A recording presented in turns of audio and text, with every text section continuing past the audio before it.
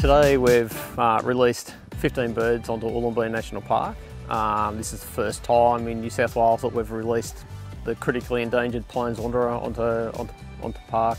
So we had 2 releases last year in Victoria. We've got 2 releases this year now into New South Wales, and through these trial releases, we're going to learn how the birds fare once they are released, how the zoo-bred birds respond to being put back into a wild situation, but also what we need to do from both a land management perspective to look after the habitat and threats of the species, but also to see how we can monitor the released birds long term.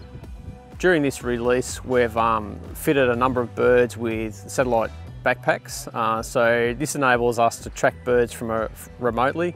The birds have gone out with a satellite transmitter on the back of them, and between the bird, the satellites and the computer at home, I'll be able to track where the birds are in at the paddock while I'm sitting at home.